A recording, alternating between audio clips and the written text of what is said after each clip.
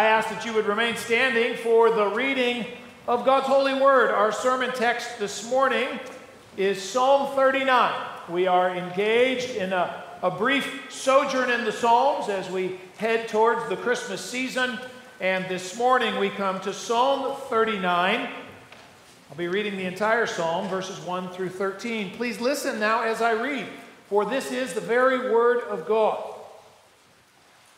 I said, I will guard my ways, that I may not sin with my tongue. I will guard my mouth with a muzzle, so long as the wicked are in my presence. I was mute and silent. I held my peace to no avail, and my distress grew worse. My heart became hot within me. As I mused, the fire burned. Then I spoke with my tongue. O Lord, make me know my end, and what is the measure of my days. Let me know how fleeting I am. Behold, you have made my days a few handbreadths, and my lifetime is as nothing before you. Surely all mankind stands as a mere breath. Surely a man goes about as a shadow. Surely for nothing they are in turmoil. Man heaps up wealth and does not know who will gather. And now, O Lord, for what do I wait? My hope is in you. Deliver me from all my transgressions. Do not make me the scorn of the fool. I am mute. I do not open my mouth, for it is you who have done it. Remove your stroke from me.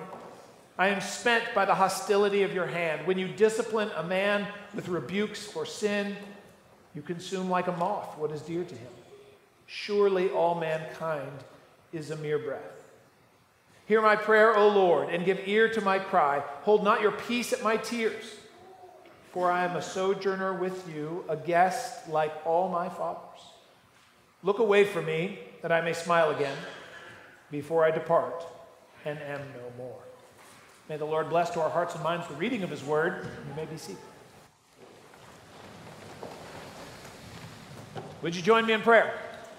Heavenly Father, we come before you and we ask that you would aid us, instruct us, and equip us to face the challenges of this life with a perspective that can only come from beyond this life.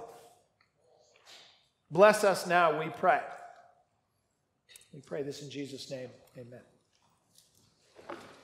Well, if you could manage to take a break from the hustle and bustle of life, and if you can bring yourself to pause long enough to consider something of the nature of life itself, you will eventually come to a conclusion that is, on the one hand, so overwhelmingly obvious that it cannot be denied. And at the same time, it is so shockingly subversive that many would desire to keep it a secret.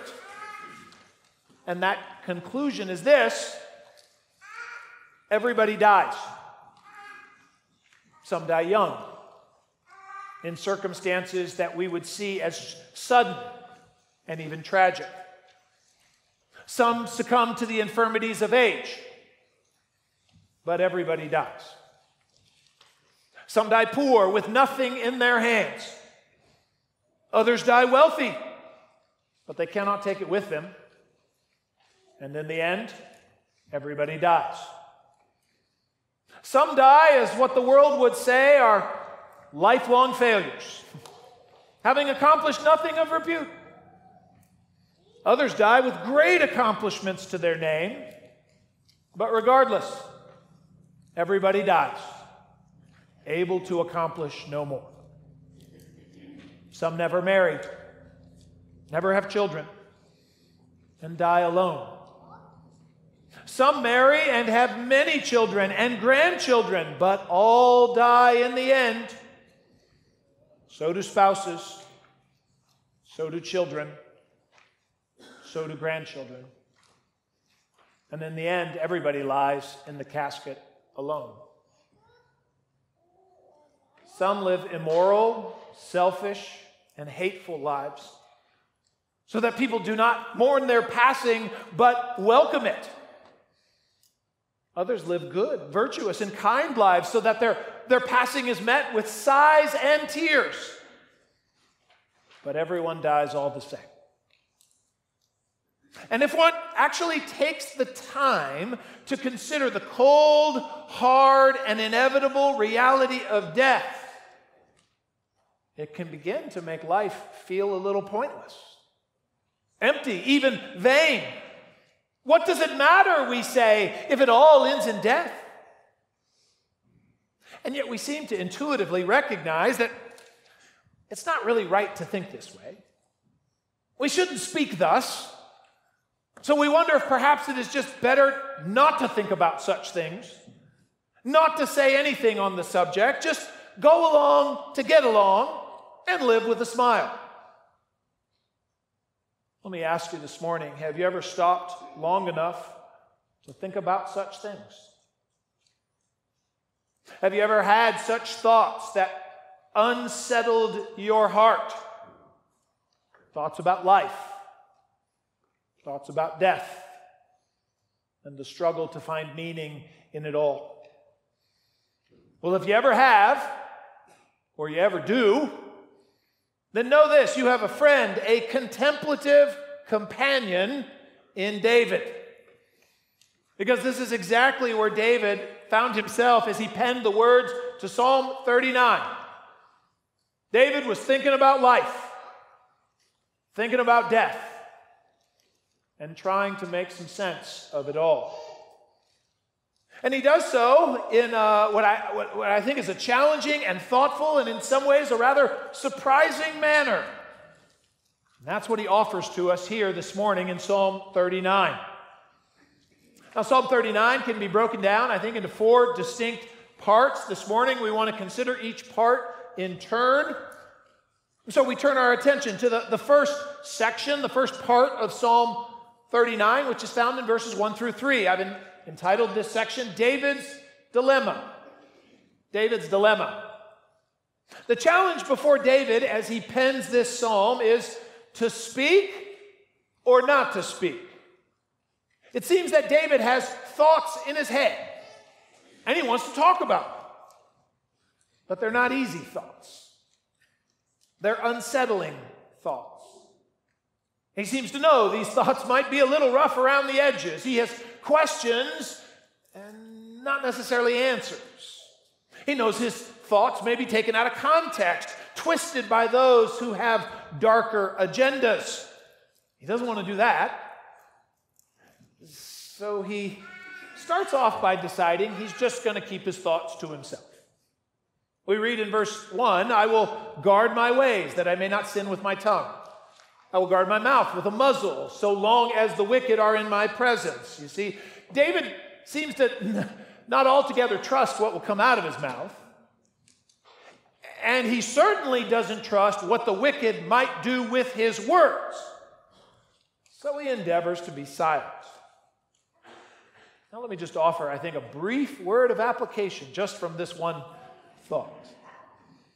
We live in a world where we are often encouraged to have no filter.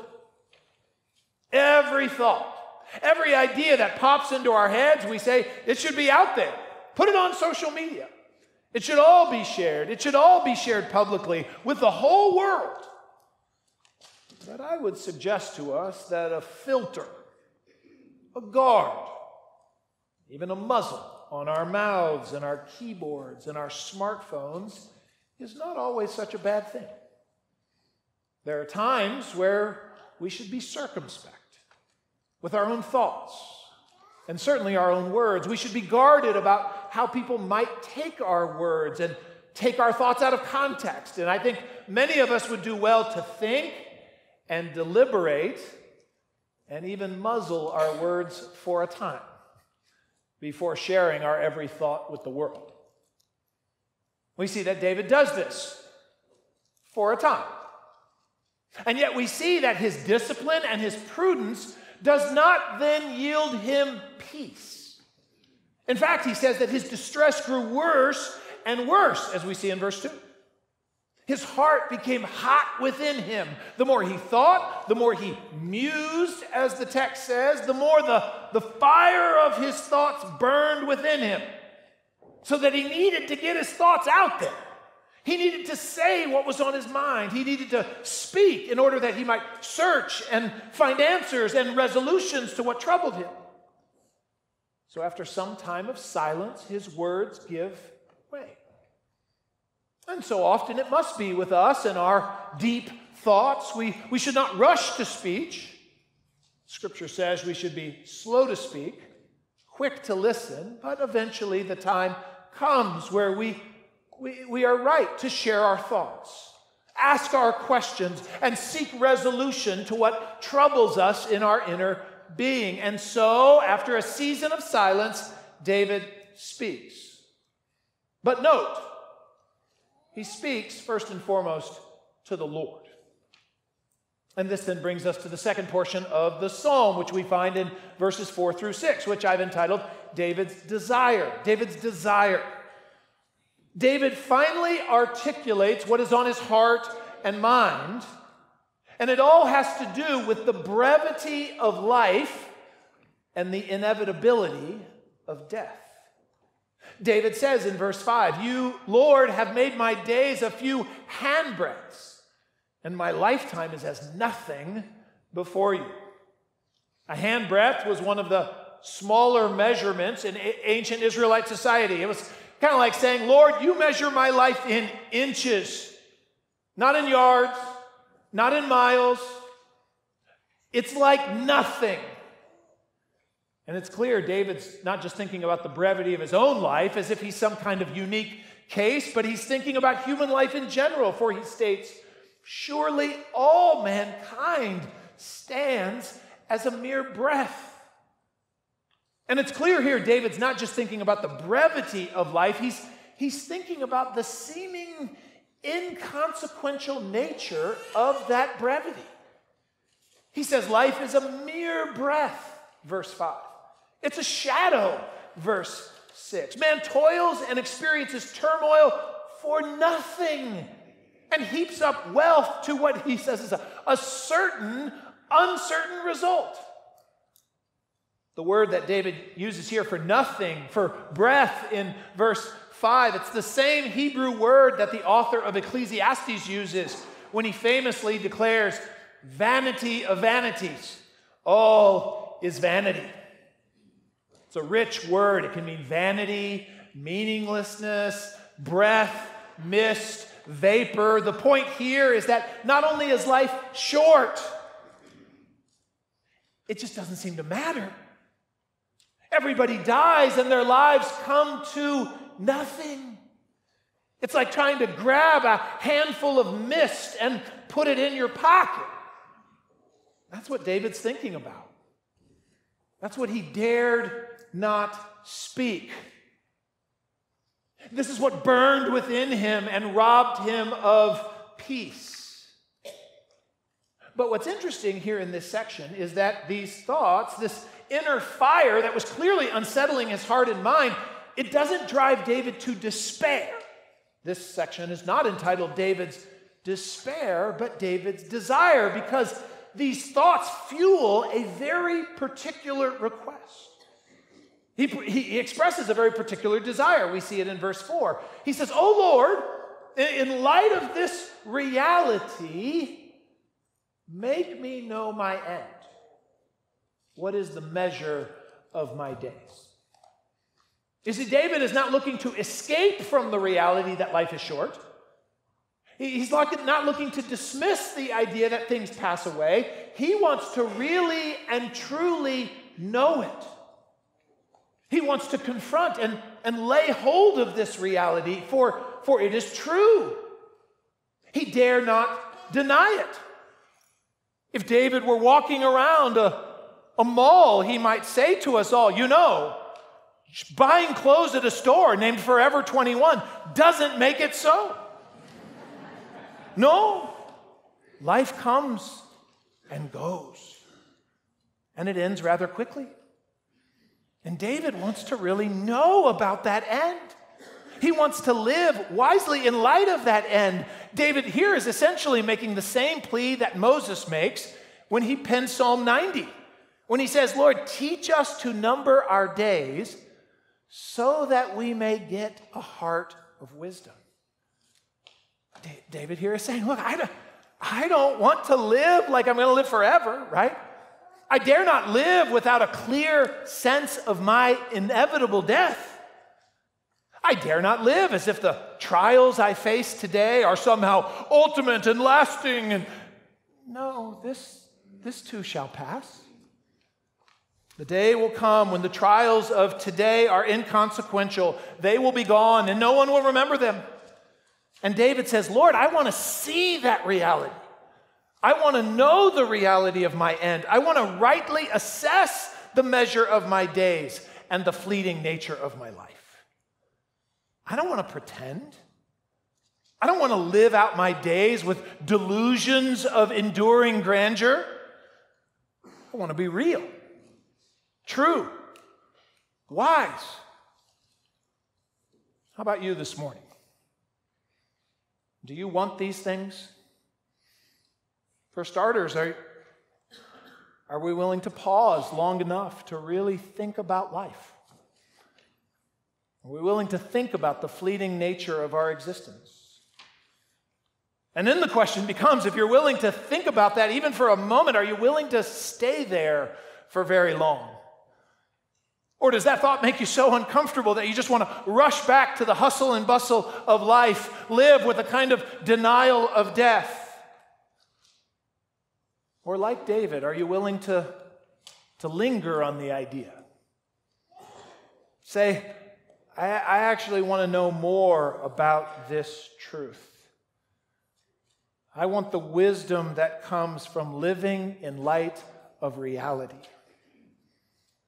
Oh Lord, don't let me try to escape with mind-numbing amusement.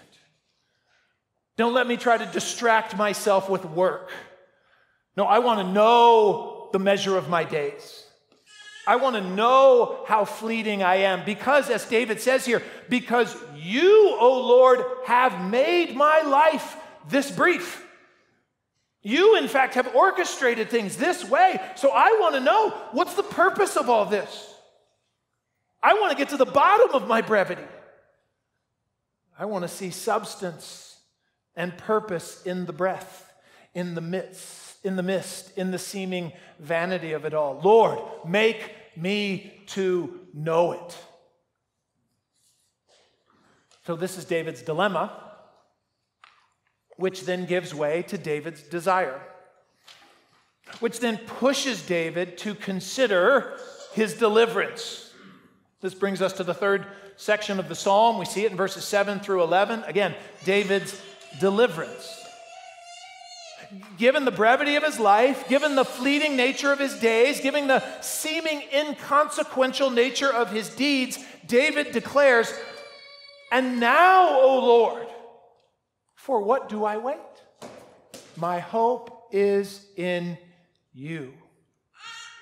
It's clear David realizes, right, in his fleeting, breath-like existence, there's nothing he can turn to in all the world that can provide him with a solid anchor for the soul. There's nothing solid. Everything's fading away, so he must turn to something beyond the world. He must turn to the Lord who made the world, who existed before it all, who spoke this very creation into being. He turns to the God who is from everlasting to everlasting, for only the eternal God can deliver us from the fleeting nature of our breath-like existence. And David realizes, given that all of life is passing away, what ultimately matters then is being right with the eternal God. But we see here that David's hope in God and his appeal for deliverance it's rooted in something very deep and profound. It's rooted in confession of sin and the desire to be relieved from judgment, relieved from the consequences that his sinful actions deserve. So he says, "Deliver me from all my transgressions."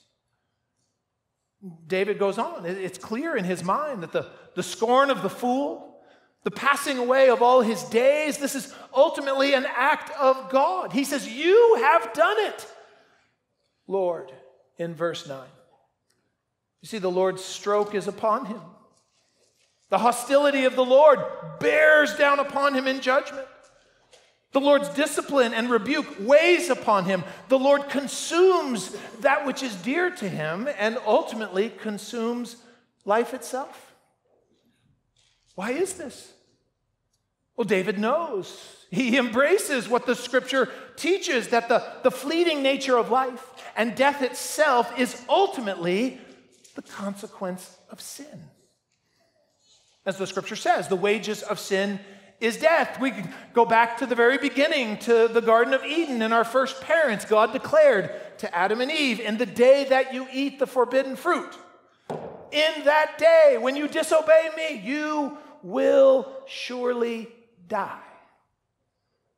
And of course, they sinned. They fell under the curse of sin and death. And the Scripture says we've all sinned. We all fall short of the glory of God. That all die because all have sinned. So David is laying a hold of something very deep here. He recognizes that life always ends in death. That this life is fleeting. Death comes to us all, and yet this is not a mere observation. He doesn't want to run from this reality. He wants to learn from this reality. He wants to live in light of this truth. And this truth, the truth about his death, leads him to put his hope in the living God. He knows then, at a deeper level, because of God's revelation, that death flows from sin. And so he hopes in God and appeals to God that God would deliver him from his transgressions. He asks God here in this text to remove the punishment, to remove the stroke, the consuming discipline of God's justice in his life. See, David understands the fleeting nature of his life, the inevitability of his death. It must drive him to the only source of life, which is God, and it must cause him to ask for relief from the source of death, which is sin. What about you this morning? You're going to die. You cannot stop it. Your life is indeed like dust in the wind. It slips away, and all your money won't another penny, all your money won't another minute buy. You can deny it. You can pretend. You can amuse yourself in the moment, but as Neil Postman famously wrote, in the end, you will just amuse yourself to death. You can work, you can strive, you can pursue, you can achieve, but in the end, your days will be spent and all you achieve will pass away. So what will you do? I adjure you to hope in the Lord, to seek his deliverance from your sin and transgression. For death is coming, night is moving, and in the end, all that will matter is if you are right with the Lord, the living and eternal one, if he has delivered you from your sin. That's all that will matter.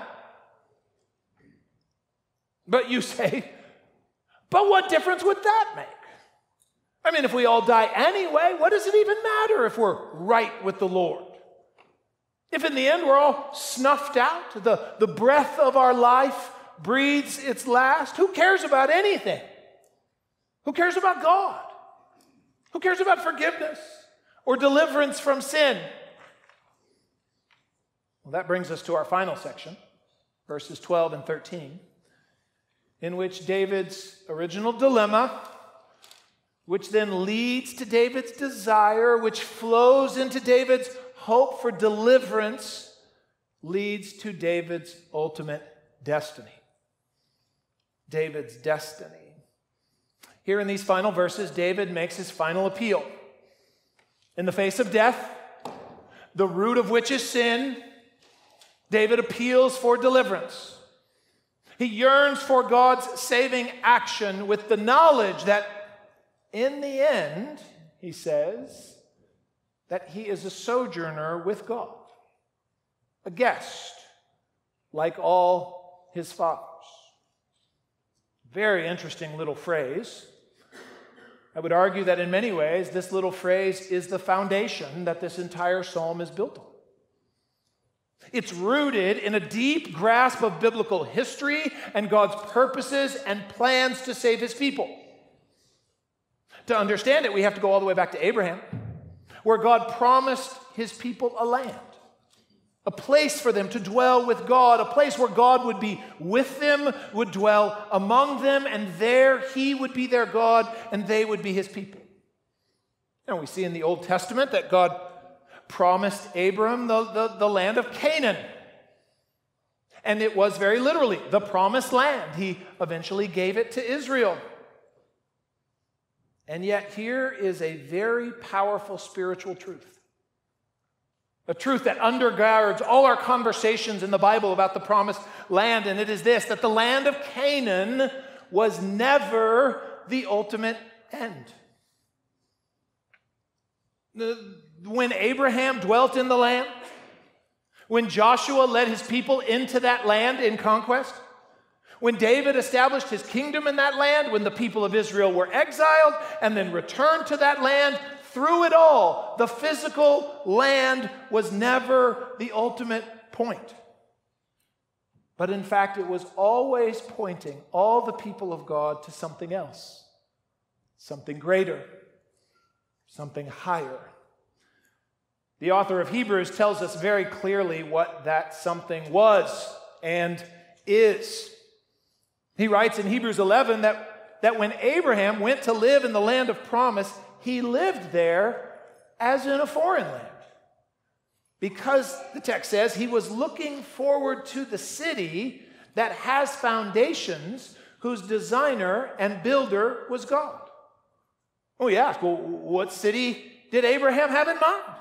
Well, what land was he looking for? Well, the author of Hebrews goes on to say that Abraham and all those who came after him in the Old Testament, they all died in faith. Even if they died in the promised land, they did not receive in this life the things promised. But it says, but having seen them and greeted them from afar, they acknowledged that they were strangers and exiles on the earth. For people who speak thus make it clear that they are seeking a homeland.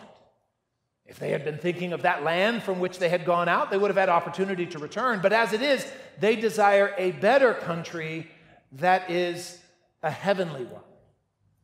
Therefore, God is not ashamed to be called their God, for he prepared for them a city.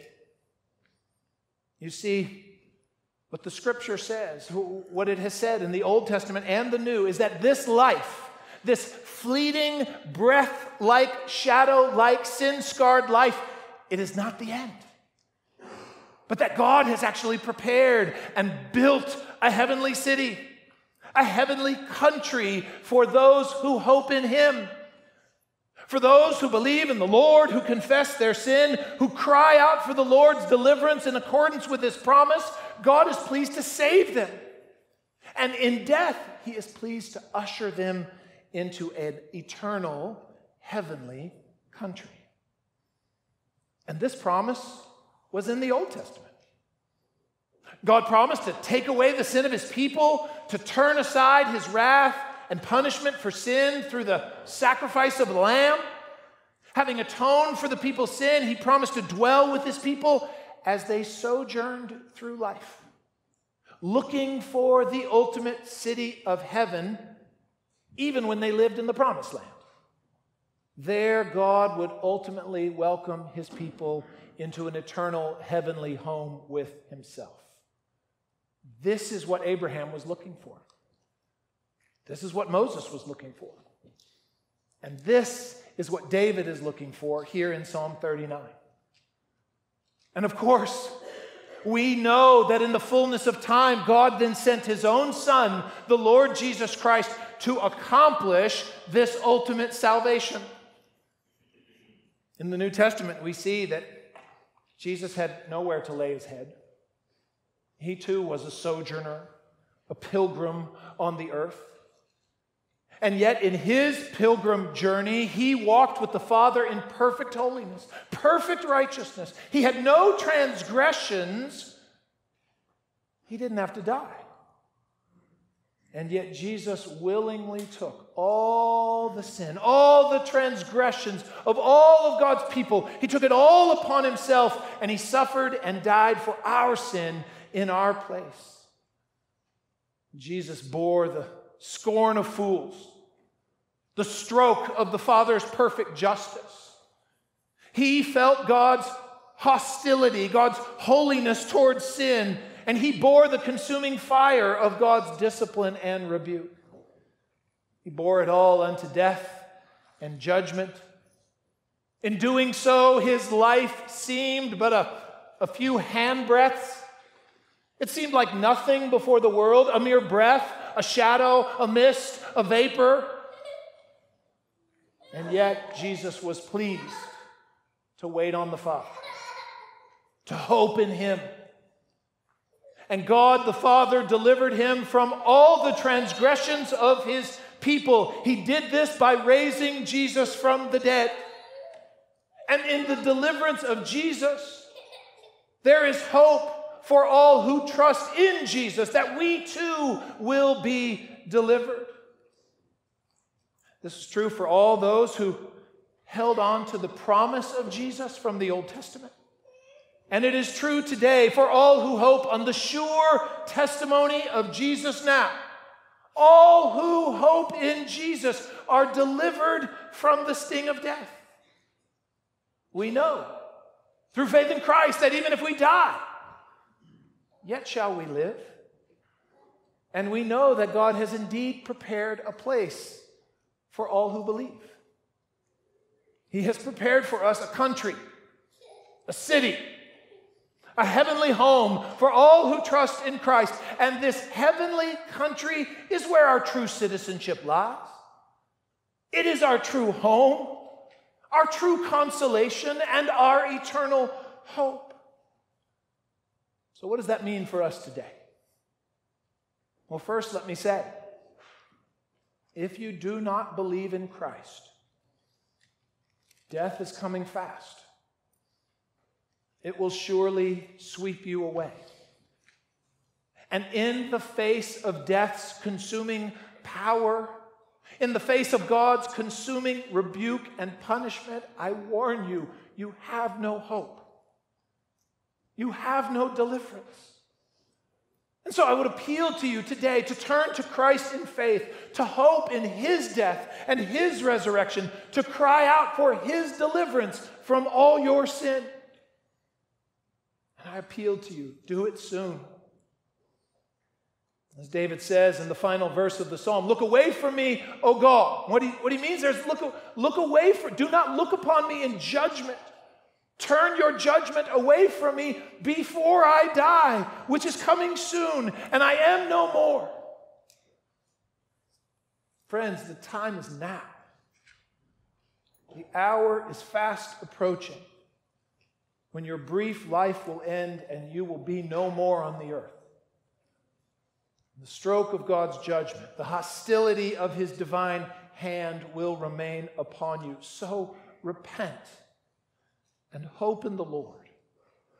Cry out for deliverance in Christ, and I tell you, deliverance will surely come.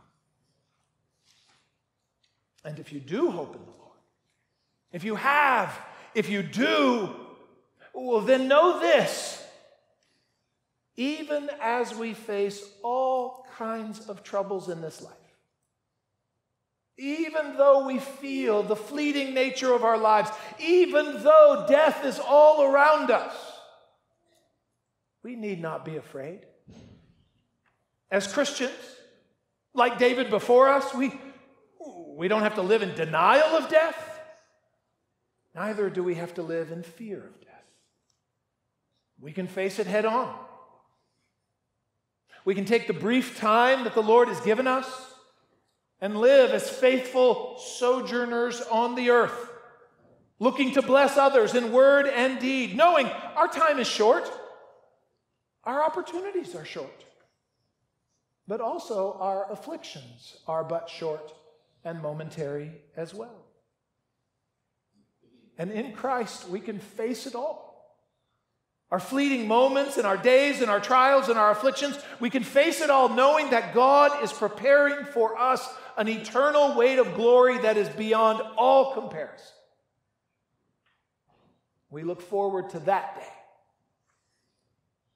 knowing that today the Lord is actually pleased to use our labors here and now for his purposes, so that our fleeting labors today are actually not in vain. No, all our griefs, all our losses, all our labors, all our hopes, they're all bound up in his eternal purposes. And at the end of our pilgrim journey, we will stand before our Savior, and there will indeed be solid joys and lasting treasures and pleasures that none but the Lord's people know.